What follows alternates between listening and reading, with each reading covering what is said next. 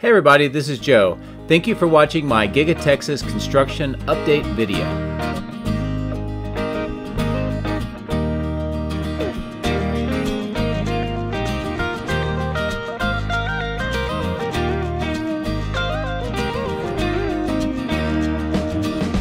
Good early morning on a Saturday, the 15th of July, 2023 here at Giga Texas. Now I was up here for two other events. One was preparing for a 3-year anniversary of construction video set that I was doing with the Quad Squad, and the other was celebrating the first production Cybertruck here at Giga Texas. So since I was here, I thought I would take this opportunity to do an early morning flight and use the lighting to give you some updated views inside the casting machine structure. And there's a lot of activity going on inside.